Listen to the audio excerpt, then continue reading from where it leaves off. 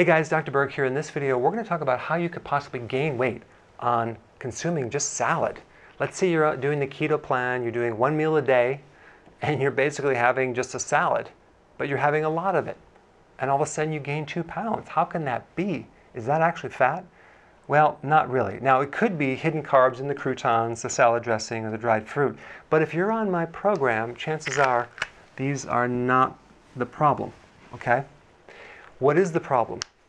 Well, first of all, a lot of people are not used to consuming large quantities of lettuce or salad.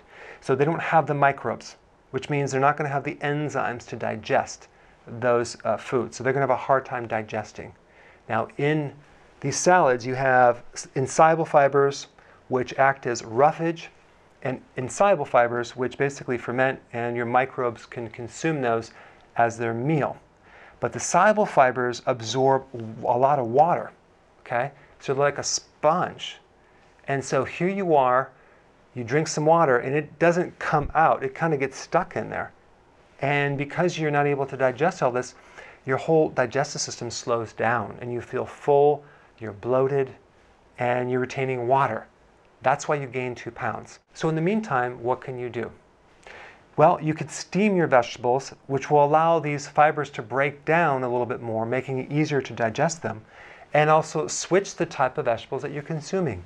Try doing squash, or cauliflower, steamed cauliflower, or some broccoli, or asparagus, which all of these mainly are steamed anyways. These will help you and take the stress off the microbes as you're building up the microflora to be able to digest the quantities of vegetables that you need. So try this out and let me know how it works.